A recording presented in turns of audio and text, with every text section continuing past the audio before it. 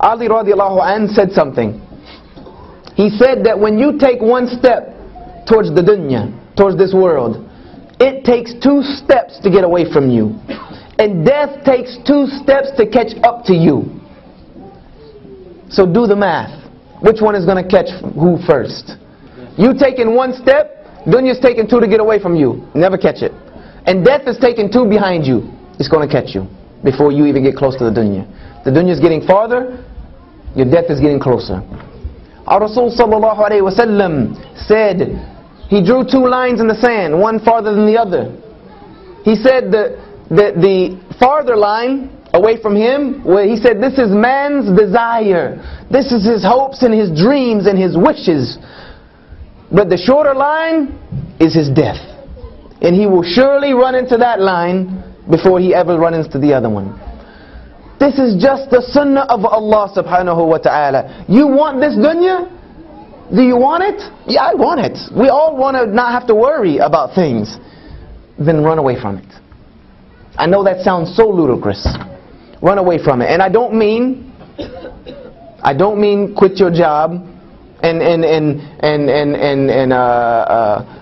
don't work and think that Allah is going to support you while you go and do khuruj every other weekend and eat dal and all this other stuff, and think that Allah subhanahu wa ta'ala is just going to just magically send a check in the mail. It doesn't work like that. We still have to work. Allah has commanded the man to work and be the caretaker of his home. Don't think I'm saying that, but what I mean by run away from it is don't care about it. Don't care about this dunya. Put it in the back burner. And what I mean by put in the back burner and have the akhirah as your focus, Allah subhanahu wa ta'ala says in the Quran, لَقَدْ كَانَ لَكُمْ فِي رُسُولُ اللَّهِ أُسْوَةٌ حَسَنَةٌ, that indeed in the Messenger of Allah for you is a beautiful example. لِمَنْ كَانَ يَرْجُ اللَّهَ وَالْيَوْمِ الْآخِرَةِ وَذَكْرَ اللَّهَ كَثِيرًا. For whoever's mind, whoever's vision, their hope is in Allah and the last day, and they remember Allah much. So a Muslim should always, their focus, their vision, their hope should be on the Day of Judgment. And I'm going to talk about that tomorrow, vision.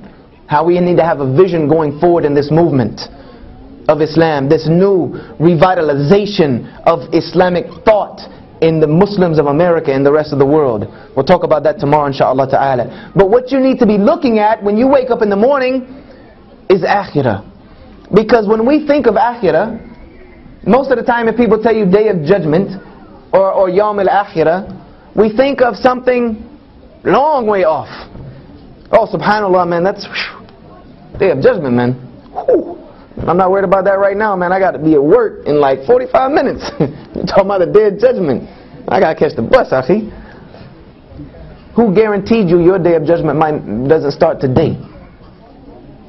Who guaranteed you that your Day of Judgment is not going to start tonight? What do I mean by that? I mean that your death come to you. Who's promised you another second in this life? No one. And when death comes to you, that's the beginning of your akhirah. That is your last day. Because that's the time when all of your deeds